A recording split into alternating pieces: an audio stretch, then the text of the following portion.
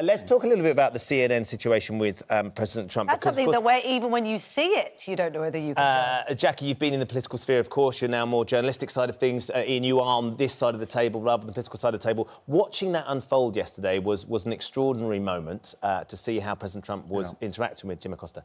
But then the development since when the White House accused him of putting his hands on the intern. Now, the tape... suddenly that they are using as evidence, which we all watched, we all saw the footage happen. It was C-SPAN's footage that's there. Suddenly there seems to be rumours that it's been doctored in some way. Well, they sped it up and they slowed it down. Now, I don't think that actually counts. I think we could actually look at it. So this is the it one that the White House put out, is it? Am I right in thinking? That shows the hand-on for longer because they've slowed down the frames. But they've also quickened it up to make whether you think that's doctoring. Well, of course it's doctoring. If you change the speed of a video in order to make it look like somebody's chopping somebody else's arm rather than simply sort of trying to resist having a microphone taken off them, of course it's doctoring. But even before you get to the doctoring, the fact that you can take away somebody's press credentials for asking a difficult question tells you everything you need to know about Trump's sort of sensitivity about being challenged by the media. I should declare an interest because I work for CNN, but so you can discount anything I say if you like.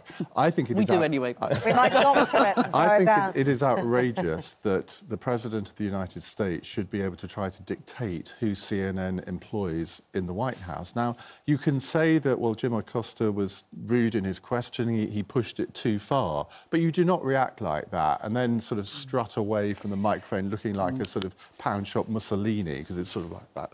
The body language that Trump has is ridiculous. To be fair to Donald Trump, I think one of the things that That's not a phrase you hear. No, it's not. But, of course, he's trying to control that press conference, and we know how sensitive he can be about these things.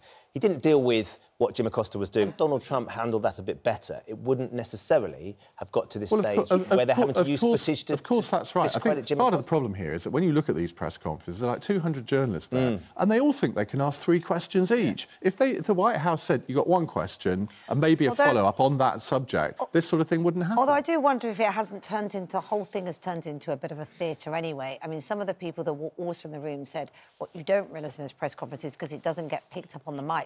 It's very often when President Trump speaks, people are virtually heckling him. It's very noisy and quite overwhelming. We know Trump can take it. And also, it's sort of playing into a drama of this media that both sides are almost enjoying. Maybe that's the wrong word, but do you know what I mean? Well, listen, Trump... It's like there's a fight on both sides. There is a really fundamental problem that we've discussed previously with Trump calling a free media the enemy of the people. That is a real undermining of democracy. And he did it again. But that's one of his tactics. You know, let's not forget every single campaign rally that he did for the midterm elections. He did that thing where he says, "You lot at the back, you know, you're responsible for fake news," and it clearly works. And then the crowds turn on the journalists. Indeed. Those are really ugly scenes. Yeah.